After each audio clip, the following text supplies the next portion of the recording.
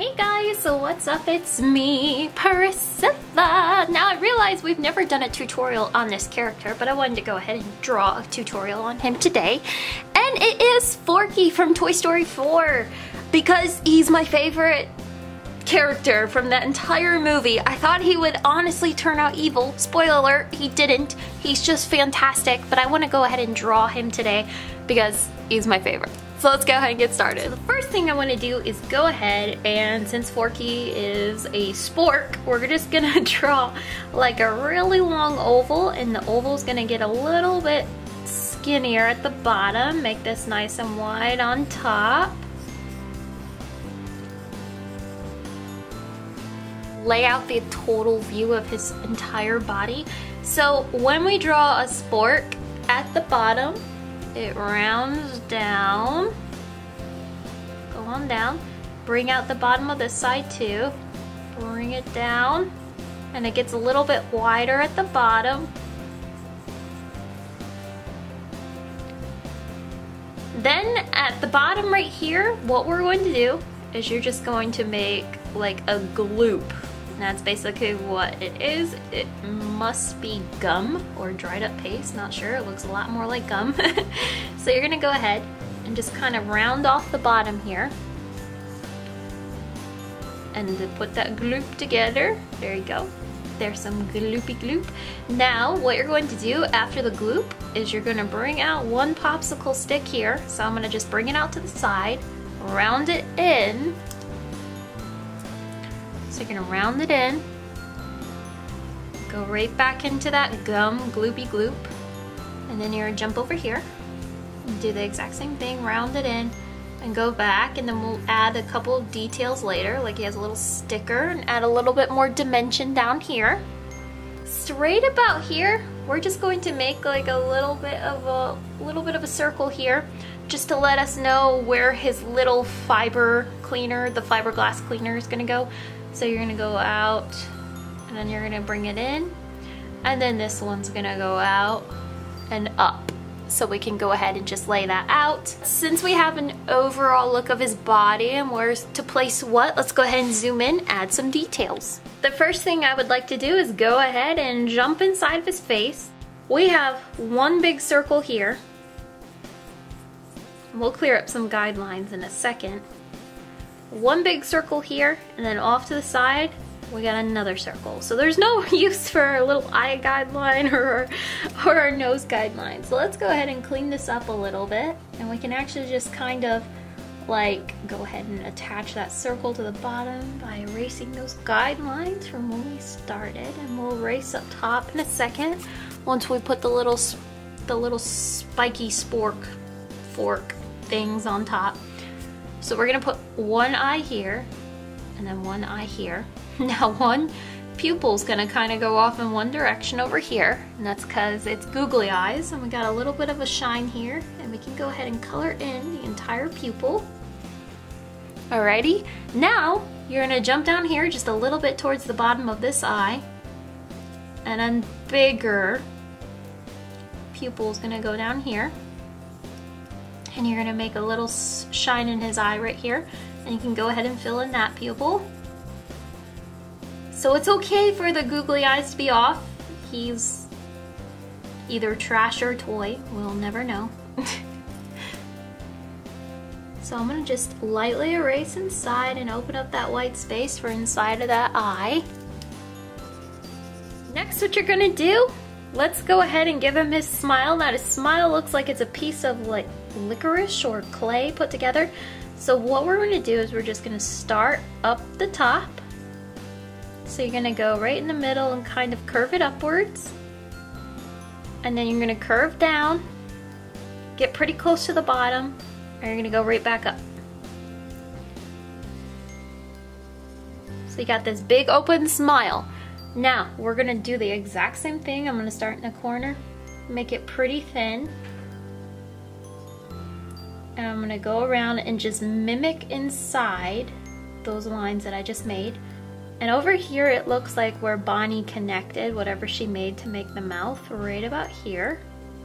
So I'm just gonna make a little bit of a line. I'll go ahead and shade this in just a little bit because it is a light blue. Actually, I'll color that later. Next, what you're going to do, on top of his eyebrow, we're actually going to go right all the way up to the top of his eye, of his sporks, whatever, spikes.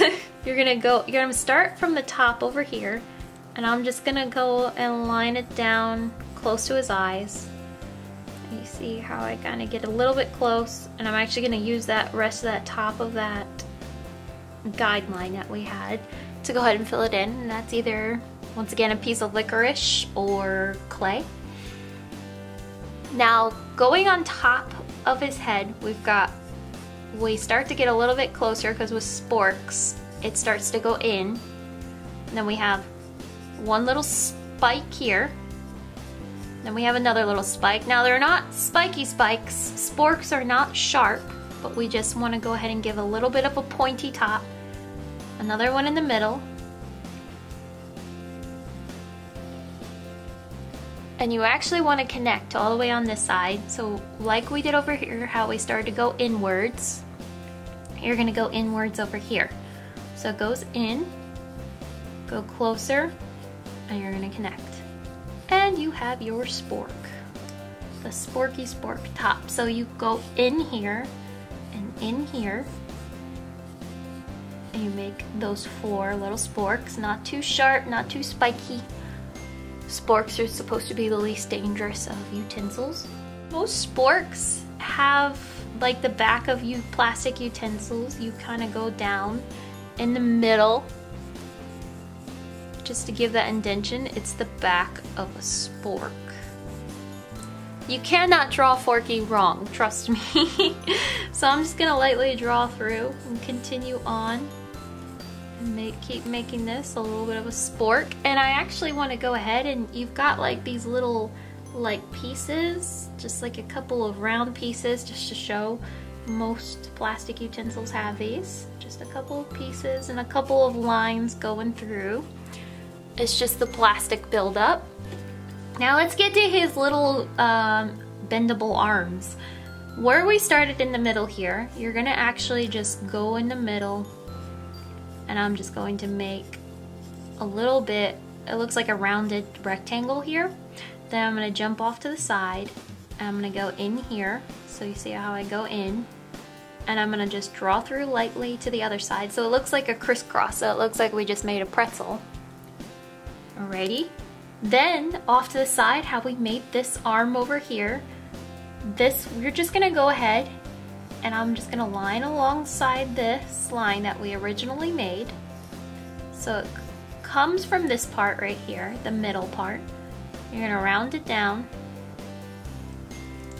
You wanna make it overly all equal, just like how I didn't do right down here.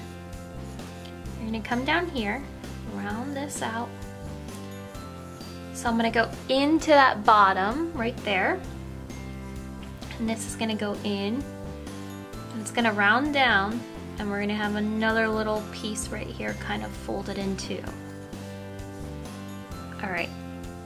After this, you're gonna jump onto this side, and we're going to make it like we just made it. There's the other side, the other twist is coming out to here. And it's gonna go up. So I'm gonna jump, make this nice and same width on each side.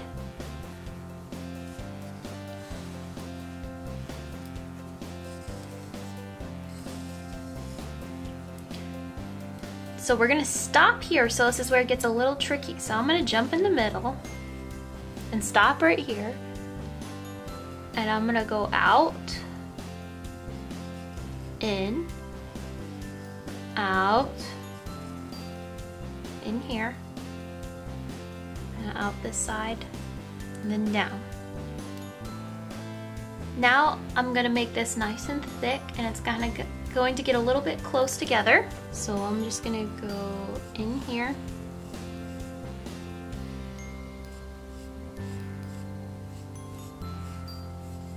I'm gonna connect to here, and I'm gonna keep going on in the inside. Go in. Make it a little wider here.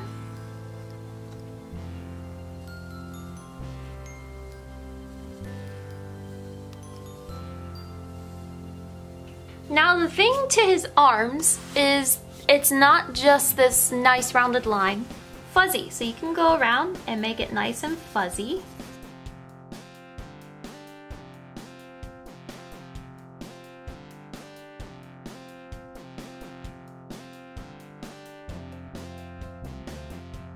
Now for the bottom for the gloopy gloop. Now since he is in gum, looks like, you're just gonna kind of like add a little bit more dimension to it. So gum, when it's pressed down against something or it's on your shoe, you know it's just not this rounded off thing.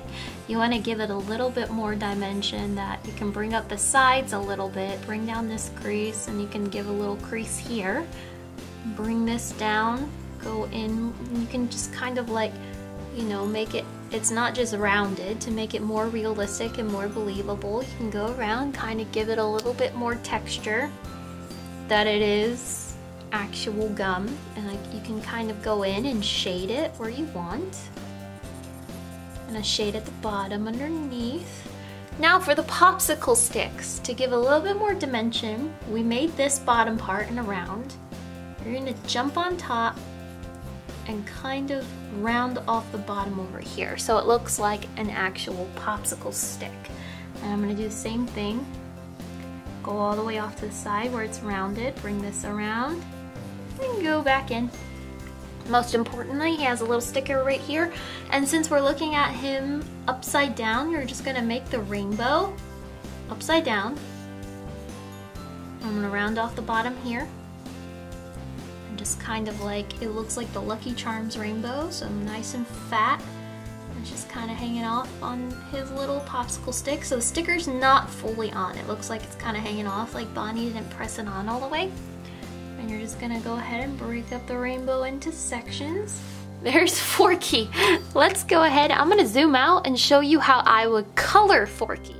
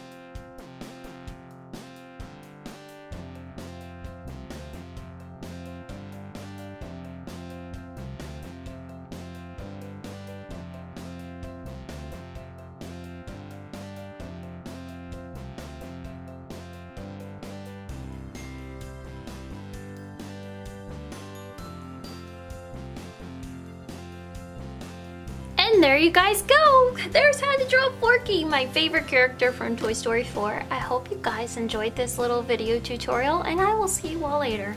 Bye!